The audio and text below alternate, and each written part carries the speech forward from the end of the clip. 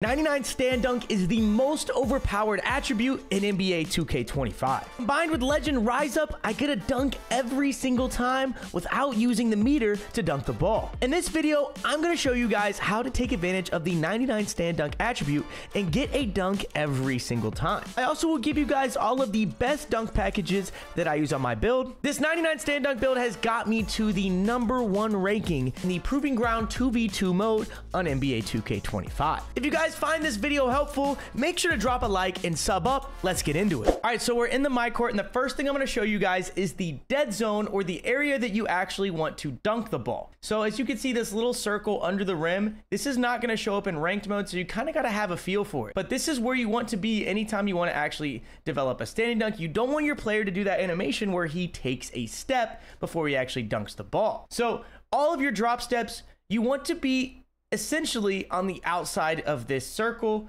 at all times. That way you're drop stepping into the actual circle. So to drop step, all you're gonna do is hold left trigger, point your analog stick towards the rim, and he will drop towards the rim, and you can pump fake and get a simple dunk. All right, so like I said before, you're going to want to get your opponent into the charge circle, that little white area under the rim.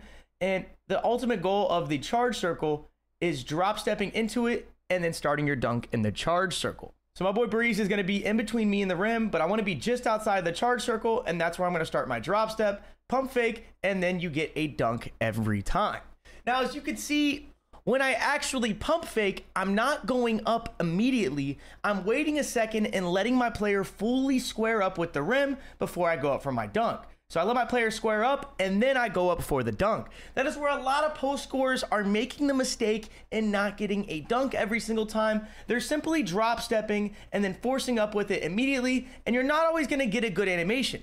That time I happen to get a phenomenal animation because of my 99 stand dunk, but a lot of people do not have a 99 stand dunk to rely on. Now, if he's fighting you, you're just going to want to kind of sprint around the court and work your way still till you get to the outside of that white circle. Once I get outside of it, I'm still going to drop step, wait a second, and then dunk the ball. That patience is what allows you to get the dunk animation. If you go any quicker than a full second after your pump fake, I wouldn't say a full second actually, that's wrong. If you go any quicker than right after your pump fake, you will get stopped. As you can see right there, I'm completely under the rim. He does not have a chance, even if he times his jump. The only chance he's going to get of getting a stop is actually going to be getting a fluke. In the situation where your opponent has a lot of strength, sometimes you actually won't be able to fully get under the rim every time.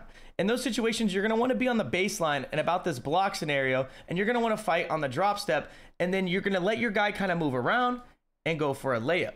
But that's only when you're getting in a situation where he has like 95 to 99 strength. For the most part, you always want to be in the middle of the court, but be very careful for 3 seconds. Drop step into the middle where you're directly under the rim and go up. As you can see right there, though, I got a phenomenal animation and I was able to just boom it right off of the drop step. But that's not always the case, especially on a build like mine that doesn't have super high post control. As you can see right here, he actually did stop the drop step, but because I'm waiting and patient and I wait out his jumps, I'm still able to get a dunk literally every single time. All right, so now I'm going to be showing you guys the Proving Grounds gameplay. This is where I got #1 in the world with this build. Now, I didn't always play on this build. I actually started off with a 90 stand dunk 7-footer with a 70 vertical. And I'm not gonna lie, that build dunked the ball, but it was not dominant. I actually ran into a guy with a 99 stand dunk who went 6 for 6. Yes, 6 for 6. All dunks on my build with a 93 interior and a 94 block. And on top of that, I had a 95 strength. So that told me that 99 standing dunk was going to be something to be messing with. So that told me that 99 stand dunk was going to be scary, especially if I put it on my build. So I went and figured out his build. I actually messaged the guy and I made this build. This build gets a 99 standing dunk with a lot more vertical, and I'm an entire inch taller. If you guys want this build, I will be dropping a video on it. Now that link would be down below. If the video is not out yet, make sure you guys subscribe, like, and turn those noties on, and you will get that notification once the video's out. More than likely, if you are watching this video, that video is out. So go check it out on my channel after you are done. At the very end of this video, I'm going to show dunk animations, so stay for that. Don't step away quite yet to get the build. Now, with everything that I taught you guys in the My Court, you are going to be able to use this 99 stand dunk attribute combined with Legend Rise Up to get a dunk every time. They're going to be fighting back. They're going to have a lot more strength than you, but you got to be patient. Do your post spins off.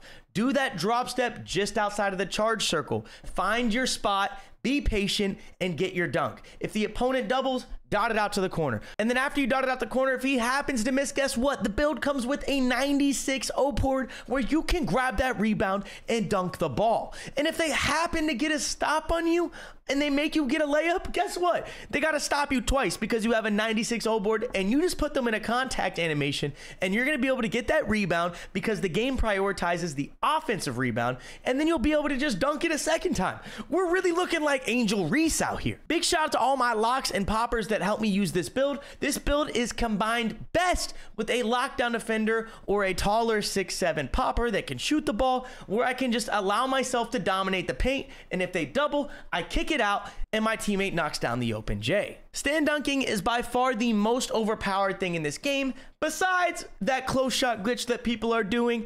Let's not even talk about though, because that is actually going to be patched. And if you make a build like that, you are wasting your money. They will not patch the 99 stand dunk because this is supposed to be in the game. People do get stopped sometimes, and they are able to rip you on that drop step. When people are drop stepping, just pass fake and dunk the ball. It's that simple. Back them all the way down into the charge zone, pass fake, and dunk the ball. That's why we have 99 stand dunk. The moment we get in that charge circle, they cannot stop us. It doesn't matter if they're 7'1", 7'2", 7'3", max weight. It does not matter. If you let me get to that charge circle, I'm going to dunk that thing. All right, so now I'm going to show you guys the actual animations that you will be using to get a dunk every time. Now, up first for the 2-foot moving dunks, you're going to do rim grazers off 2. Athletic's going to be the athletic one-handers off 2. And then you're not going to put anything else on in this category.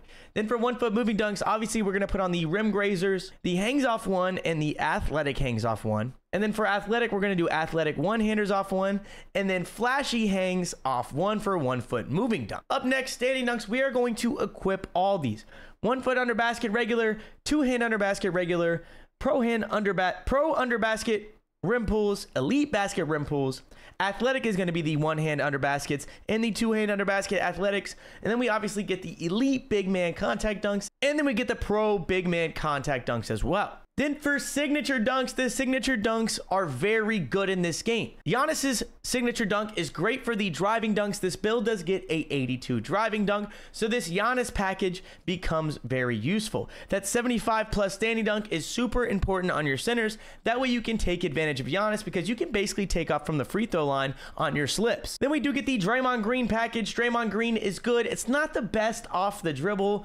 It's more so like those quick ones where I catch the ball 2 feet from the rim, and he has pretty quick quick drop animations, and then he hangs on the rim and it looks good. Shaquille O'Neal, I was using Shaq, but I'm not using Shaq anymore, specifically because of that tomahawk one that you just saw. That one is very mid and gets blocked a lot, and it's super slow. Ben Simmons is the next package we're going to use. Ben Simmons has a lot of one-handed stand dunk animations, and they're all ferocious and very good through contact. The best dunk package in the game is JaVale McGee. As you can see, it takes a 95 standing dunk with at least an 82 driving, and that's why we put an 82 driving on this build. JaVale McGee is ridiculous and super overpowered. Definitely take advantage of this dunk package. And then of course we get the Dwight Howard dunk, which has been the best center dunk package I'd say for the last 5 2Ks. So make sure you guys equip this, and then after you've created your dunk style, make sure to go to gameplay animations and equip it there. That's gonna do it for the video though. Like I said, the build video is more than likely out. If you haven't checked it out,